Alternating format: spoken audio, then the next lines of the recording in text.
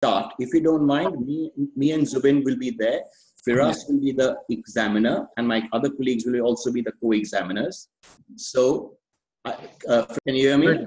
Yeah. So imagine this is a real exam. You know, it's difficult within the constraint we have, but imagine you are actually entering a cubicle. Yeah. Sure. You are in the FRCS exam. Yeah. Yeah, that's it. And you'll be taken through to examiners. There, someone taking you through to the examiner. Mr. Mahaluxmivala is your examiner here, and Zobin is the patient. Yeah. Hello, Sahib. Welcome to the exam. I'm your examiner, Mr. Mahaluxmivala. You have a patient at the moment. We're going to take you to see who is having a problem with his knee. Sure. Can you please come and ask him a few questions, find out what's going on with him? You have 5 minutes. Hello, Mr. Yeah, I'm Mr. Firas' co-examiner. This is Mr. Smith. Please carry on. Hello, hi, Mr. Smith. My name is Sahib. Thanks for letting me examine you. Can you tell me how old are you, if you don't mind me asking? Sorry. How old are you? I'm 30 years old. 70, sorry. 70 years age. 70 years old, okay. And what seems to be a problem? How can I help you? I'm having pain in my left knee. How long has it been going on for? 20 years. It's for 20 years now. It's 20 years, okay. How has all this started? 20 years. For the last 20 years, like it started slowly and gradually. Sorry, I can hardly hear you. 20 years. It's for the last 20 years, I'm having this pain. Yeah. So then your left knee has got a pain. Yeah. Yeah. Do you have any fall? Yes, I had a fall. Okay. When was this? I was driving a motorbike.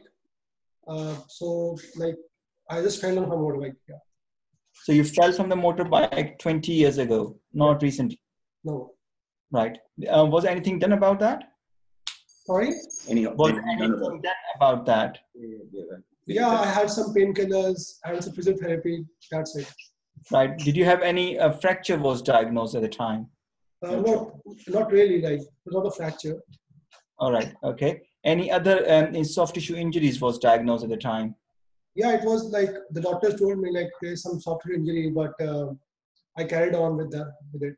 Right. So you never seek any medical attention for it? I went to the doctor. He gave me medicines. I applied some ice, and that's it. So did you manage since then well, or is it still it was a problem since then?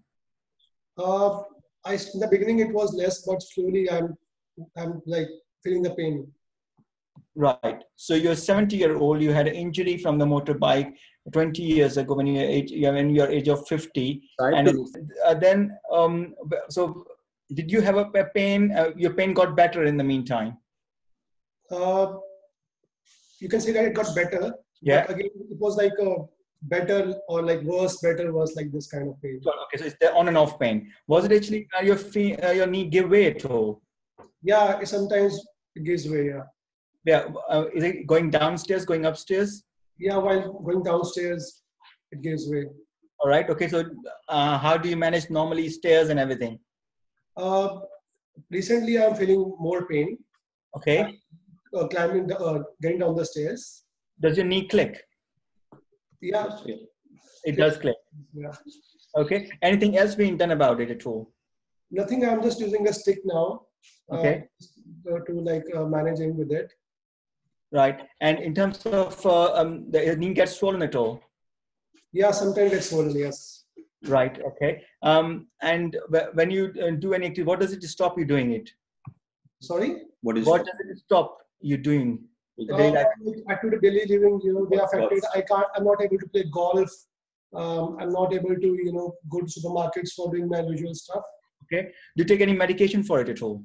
Yes, I take painkillers on and off. Okay. Any other medical problem you suffer from? Yes, I have like hypertension and diabetes. Diabetes as well and hypertension. And you take medication for it. Any blood thinners at all? Not really. Anything you're allergic to? No. Any other medical problem I need to know? No, nothing. What are your expectations and what do you want this to be done about that? I just want to like get rid of the pain and spend my life pain-free. Okay. Does this pain disturb your sleep in the night too? Not really, no, not at night. No. So you are managing with painkillers without disturbing your night sleep? I don't get the pain at night. It's only like when I walk, then only I get the pain. Right. And does it, I mean, your hobbies wise, do you work? Do you still work or retired? I'm not working right now. I used to work as a plumber, but I left my job. Because of the pain? Because of pain, yeah. Okay. Any hobbies you still do which you cannot manage anymore? I love playing golf, which I'm not able to play now. Right. Okay. So, okay. Thank you very much. So Mr. Mahaluxmivala is a 70-year-old gentleman who has a significant history of trauma at 20 years ago. He has been actually having an on and off symptoms with it. Since then, he actually has got pain, gets swelling and clicking, and unable to do daily life activities. However, the night sleep is not disturbed. He has got mechanical symptoms. He's finding increasingly difficult to do his hobbies like golf. I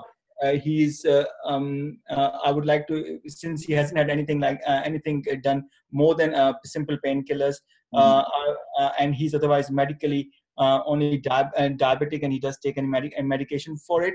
So my plan of management would be to start with the pain ladder approach, starting with increasing his painkillers.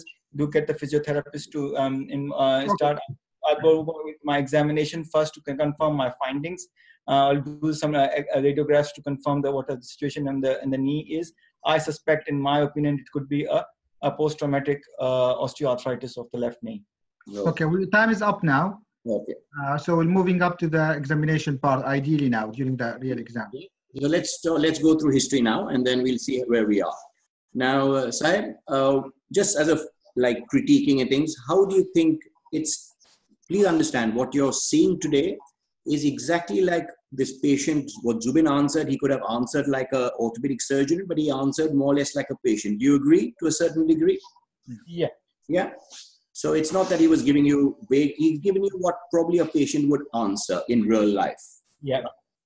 Now, if you had to self-critique yourself, and history taking is important, where do you think your strengths were? So give me your strengths first. My strengths were to try to find out systematically, to starting from his age, then his problem, then dealing with the problem and the pain and that. However, I did jump over to the kind of in the end because I realized that I didn't ask about the important stuff in terms of the hobbies and. However, in terms of the, I think I did cover actually most of the important bits in the history.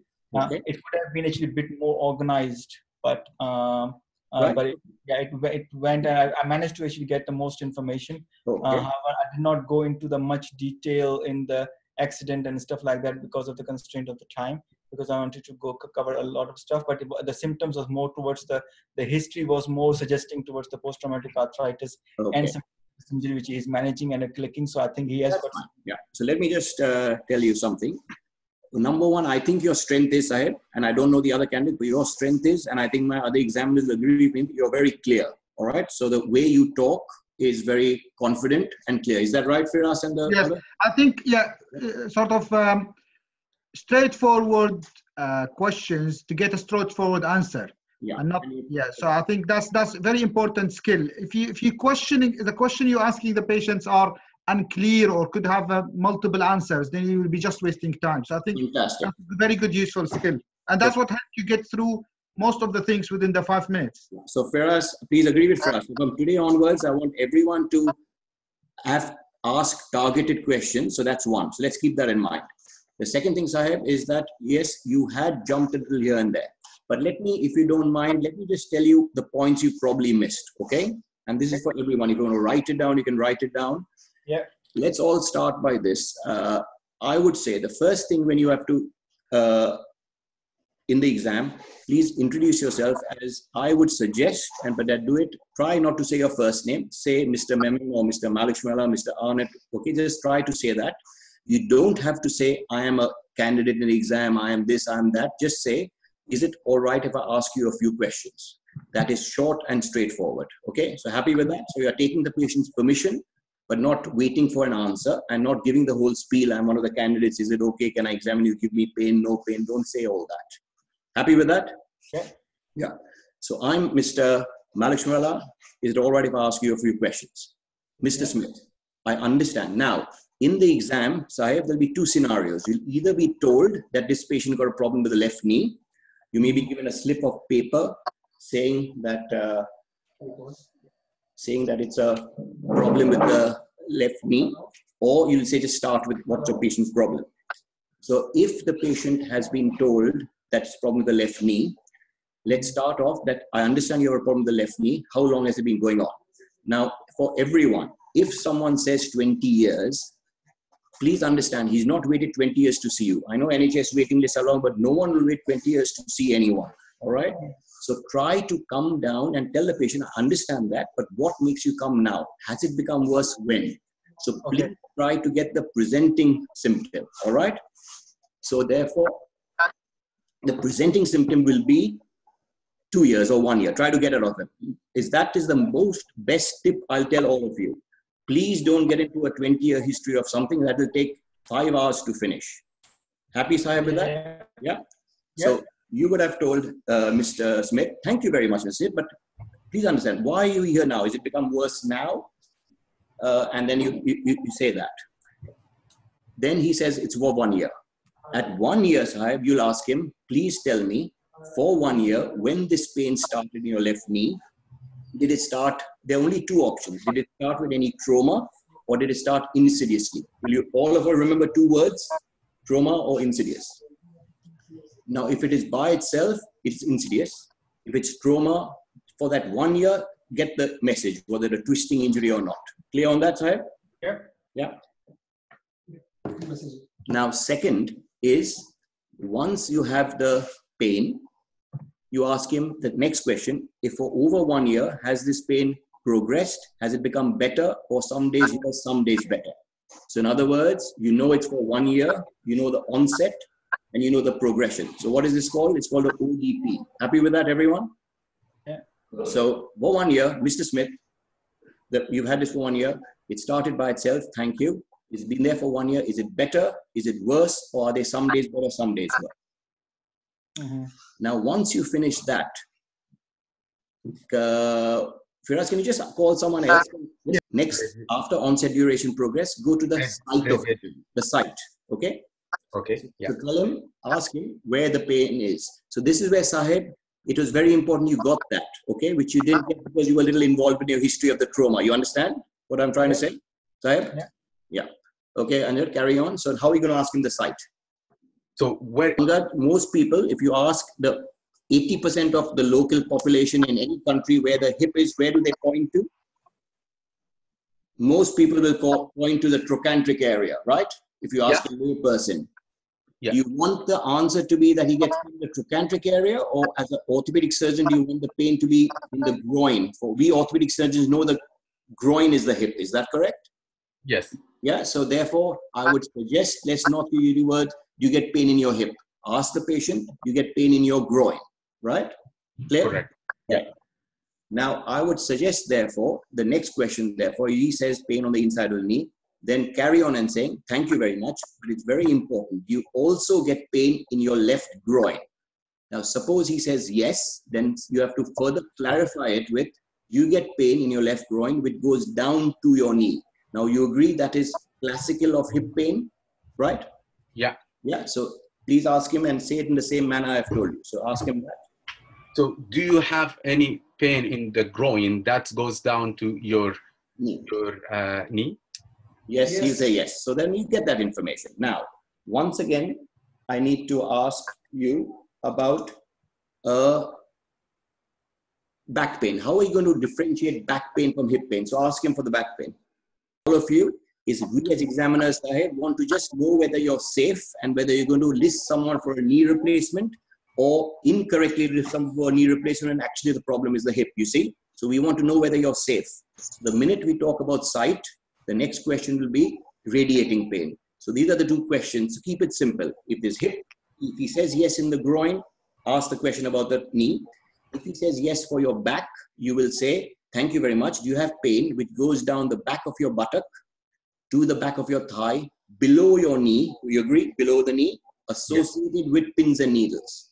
So write it down. These are very straightforward words, which you don't have to, study from any textbook, but this is classical of back pain. So we've covered radiating. You agree? Yes. What are the points we've covered? Sight and radiation. And now we have to move on to someone else. Patient can go on telling you things. So what I would suggest is, your first question is very good, rest pain. So let's start. My thing is, ask him directly, do you have pain at night which wakes you up, right? So it's very clear. Do you have pain at night which wakes you up? Yeah. Now that is classical of very bad pain. You agree? So that's one question. Second, Sahib, is, which you didn't ask, was walking distance. To a certain degree, truly the walking distance. So when you ask walking distance, Chetan, it's best to ask walking distance. In America, they ask it in blocks, but in the UK, we don't have blocks. So I would suggest everyone just ask that when you walk, after how many minutes does your knee pain stop you? Is that a simple phrase for everyone? Don't ask, I go to Tesco and stop. You don't know where Tesco is. So tell me, Mr. Smith, how far can you walk in minutes before your left knee pain stops you? Very clear. He'll give you an answer. Suppose he says 10 minutes. Do you agree it's bad pain enough for a knee replacement? Do you agree, everyone? Suppose he says 1.5 hours. The answer is no. So 1 was night pain. 2 was walking distance. What is third? Is stair climbing. All right. So what Sahib asked? So ask him, do you have pain when going up and down stairs? 4th is pain when you get up from a sitting position. Okay. So the best way to remember this is, imagine an old man who is sitting in his chair at home watching TV. That is called rest pain. Yeah. So pain at rest. He gets up from the sitting position to go up to sleep. That's pain from getting up from a sitting position. Then he walks to his stairs in his house. What is that? Walking distance. Yeah. Then he goes up the stairs. That is stair climbing. And 5th, he goes to sleep. So the 5 points of severity are covered if you remember old man. So these are the... Do you mind repeating that, Mr. Mahaluxmivala? I think that's very useful reminder sort of way. Yeah, thank you very much, Firas. So I think that's very, very, very important. Yeah. I'm really very impressed. I just wanted to say, we all underestimate the importance of history taking in the FRCS, and we think it is easy. Yeah. It's actually it's easy if we know what to say, and we could score very high mark to compensate for effort. But it's very easy. So many people I know failed in the history part, and it's amazing. Thank you so much. So the way I'm on this, and just to remind everyone, we're on the point of severity of pain. It's similar, Chetan and Sahib, to aggravating relieving factors, but I'm just putting in a simple manner. So the 5 points are, imagine an old man sitting in his chair watching TV. And he gets pain. That's rest pain. You agree? That's a good question. Second is, he gets up from a sitting position to get up. So that's pain. So ask Mr. Smith, do you get pain when you get up from a sitting position? Correct? Third is, he walks to his stairs. That reminds your mind to ask about walking distance, right? Which is in time. You can ask it in lengths, but I prefer to ask it in time. Number 4, you ask about, he goes up his stairs to go to his bedroom. So that's your stair climbing pain, right? So you're asking the question, Mrs. Smith, you get pain in your left knee when you climb upstairs? Yes, you get the answer very quickly, 30 seconds. And number 5, he goes to sleep and he gets pain. That's night pain. All right. So for everyone, after you finish pain, I would say, let's ask other symptoms. And in my mind, I'm talking about other symptoms. All right. So pain is your first thing, which we've discovered. Second will be swelling. It's an easy question to get an answer. So just ask him, does your knee swell up?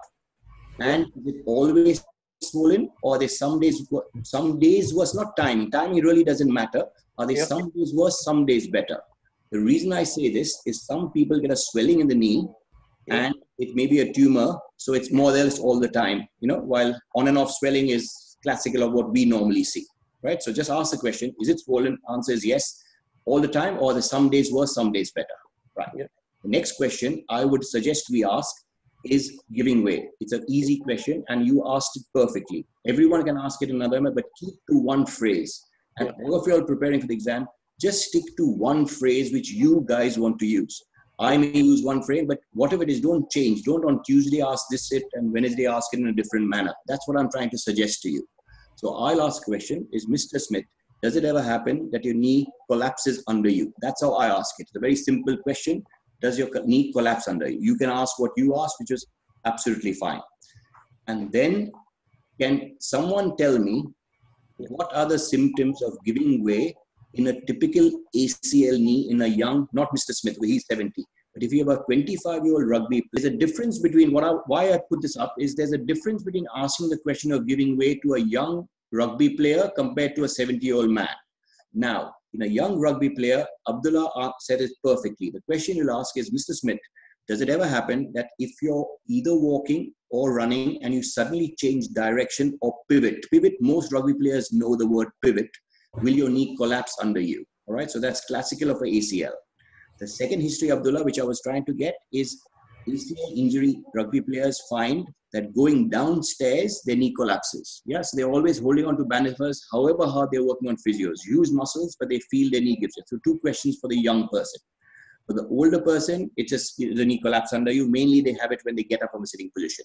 So Abdullah, so the next question is locking.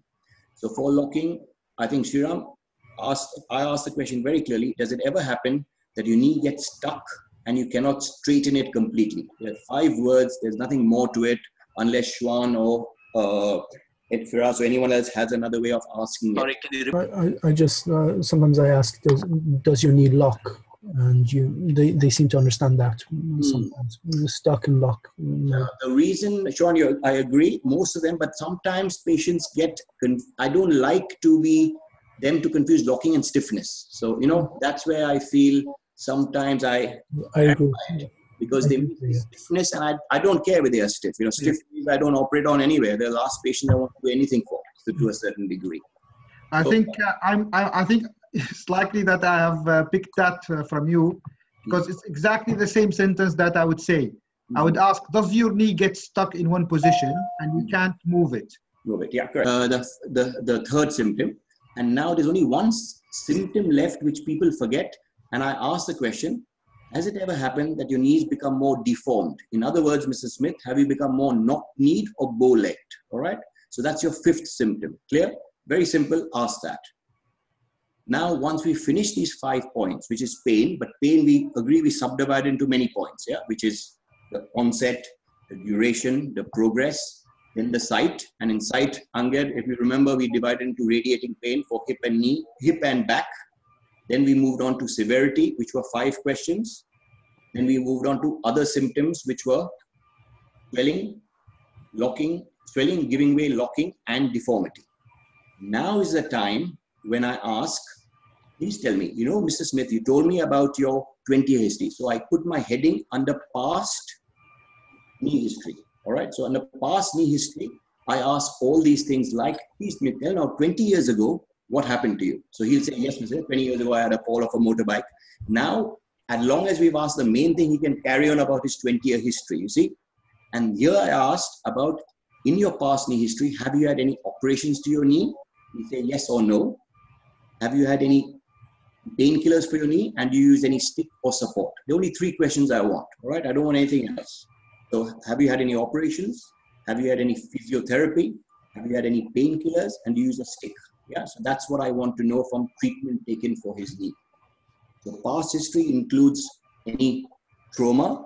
And in that trauma, I want to ask, and I specifically ask, it's very important for me, in your past history of your knee, have you had any problems with your knee in childhood, knee or hip in childhood or infancy? Have you had any fractures of your pelvic, femur or tibia? And have you had any knee operations in the past? He'll say yes or he'll say no. Yeah, that's all. Now we move on to what would, Firas, someone else if you don't know? Okay, yeah. No. Have any medical problems, and someone who has no medical problem will give a list of a huge amount of medical problems. That's real life. Yeah. Do you want that answer, or do you want to know as an orthopedic surgeon what is important for you? I suggest that once you finish your history of the past knee history, before you go to past medical history, just clarify in my mind what I call other joint history, because you will have a patient who's a rheumatoid arthritis as an intermediate case. That patient would have had a left hip done, right hip done, left elbow done, right shoulder done. You agree? Yeah, I agree. This is a good time to introduce what I call in my heading other joint history. When your other joint history, I'll ask, now tell me, Mr. You were talking about your left hip. Which hip have you had replaced? You'll say my right hip. And your shoulder, is that correct? You'll say right shoulder. Yeah, so you get information about other joints. Happy with that? Yes. Yeah, that leads you nicely to medical history.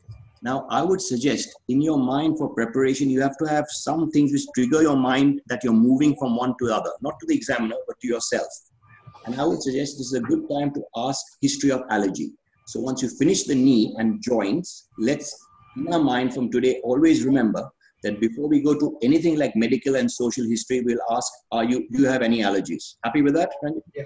Right. So this is what, if you notice, Sahib had asked, so you're going to ask that. Do you have any allergy? He says yes or no. And after this, when I ask my medical history, I ask it very clearly like this. That I ask him, do you have any diabetes? Yes or no. Why am I asking diabetes, Ranjit? Because it's important for the anesthetic point of view, as well as for infection. Other anesthetics, people know. So why is it important for me and you? What is the real crux of diabetes? Yeah, because it's the chance of infection is high. Fantastic. So it's our counseling, all right?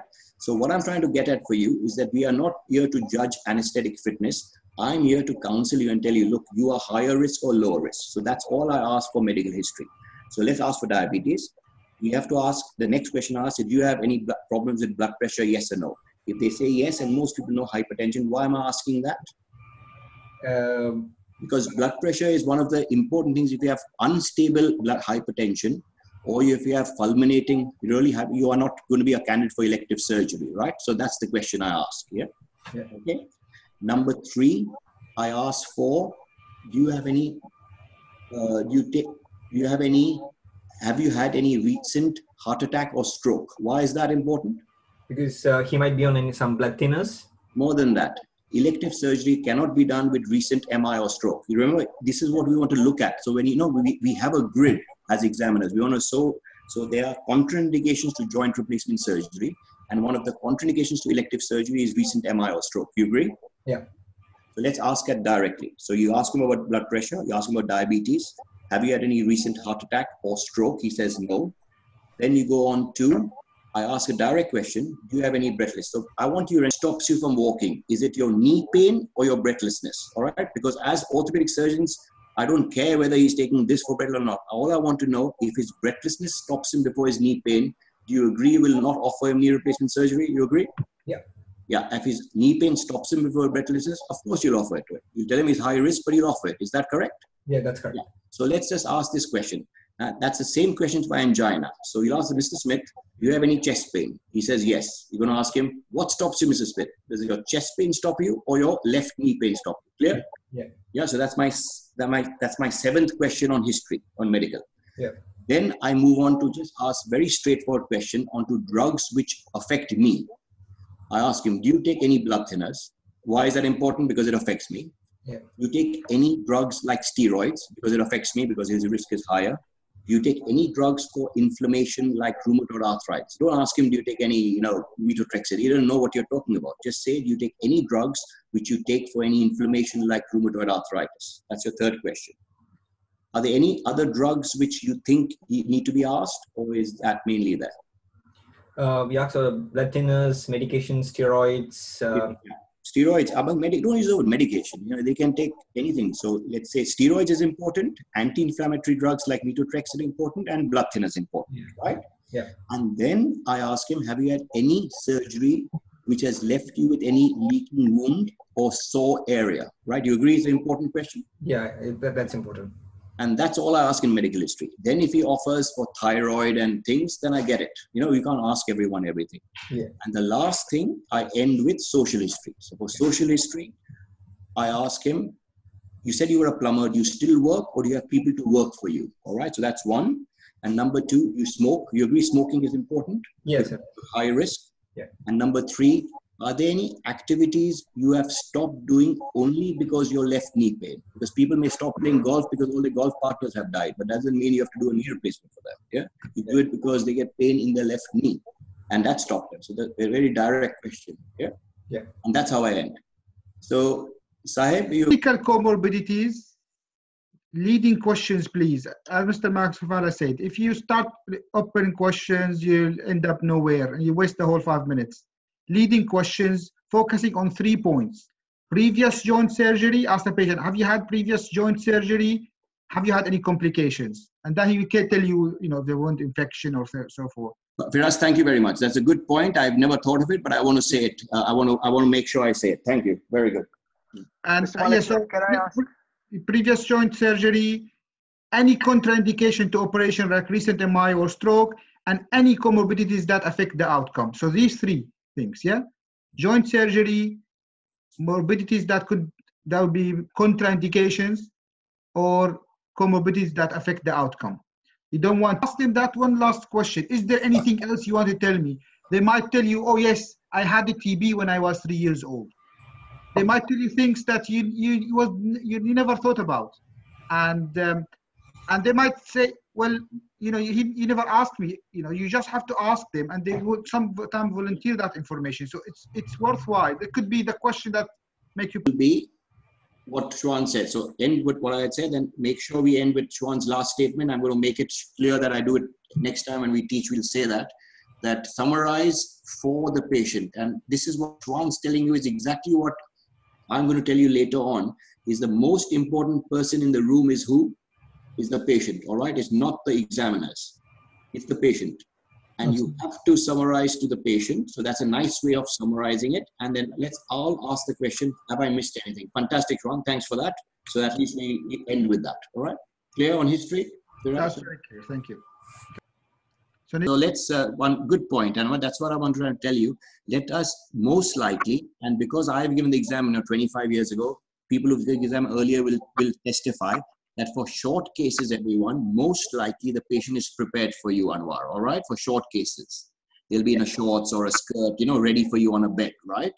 For an intermediate case, it's very likely the patient will still be sitting in a shirt and trousers, right? Very likely.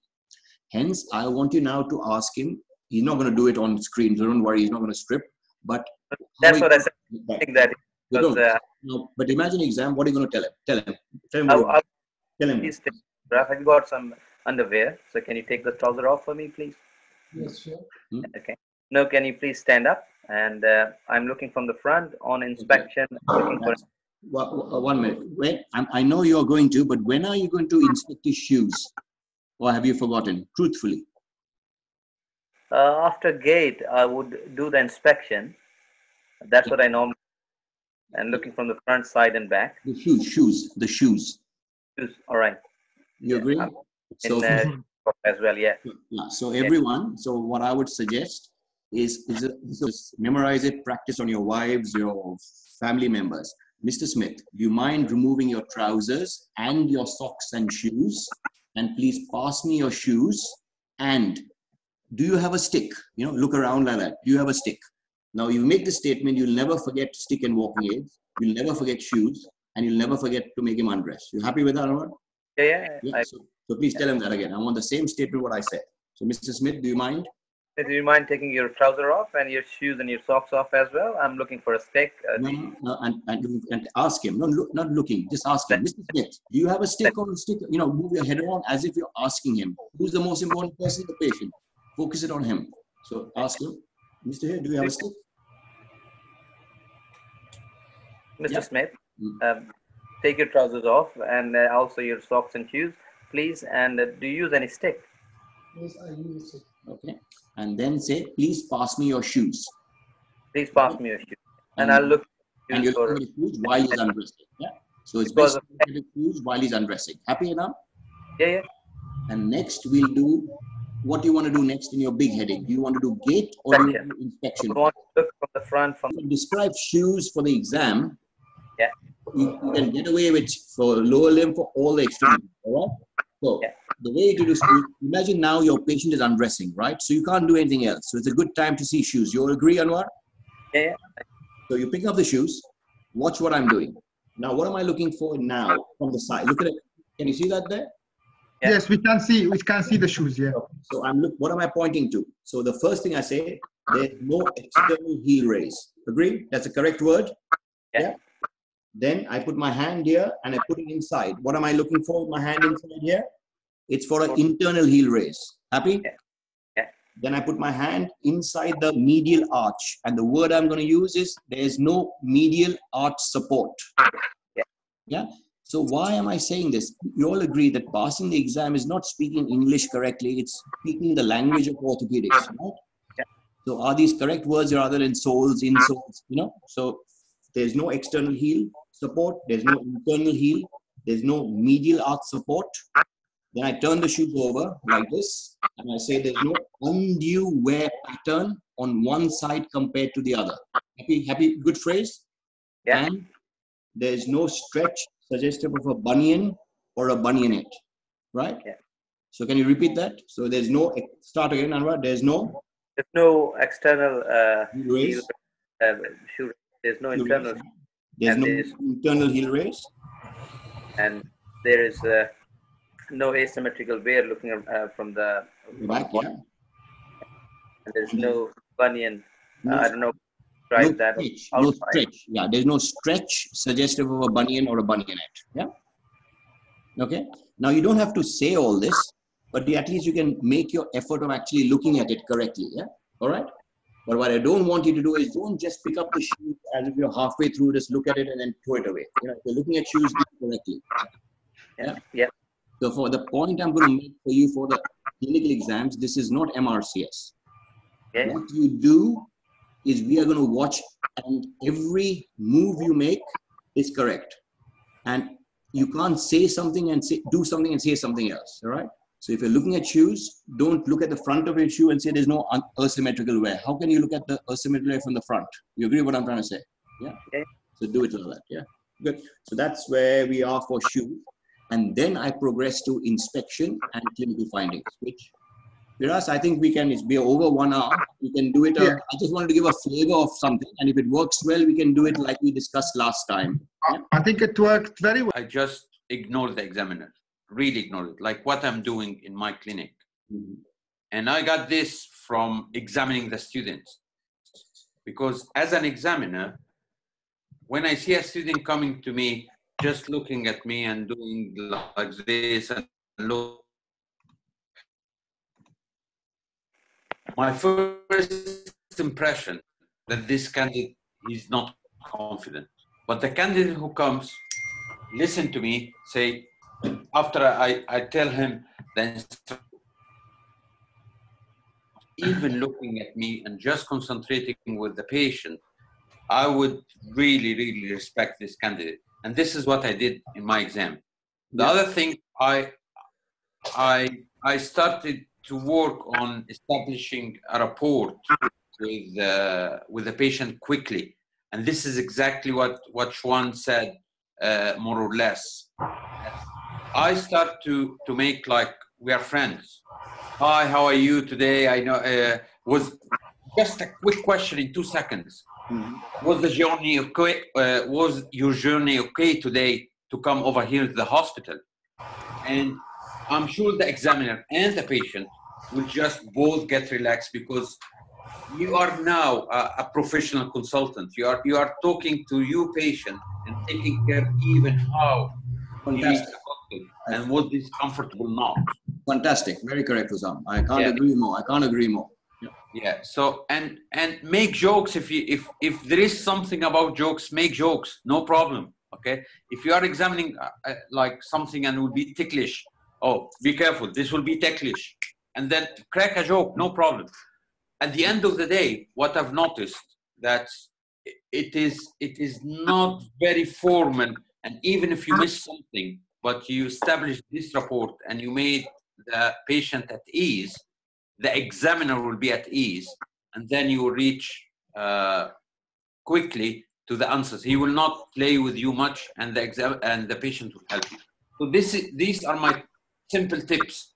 Establish rapport. Ignore the examiner while you are talking to the patient. Just concentrate as if you are in the clinic, and actually think about the examiner as a medical student, and you are showing him how you are doing this. That's it. Thank you. Yeah, thank you.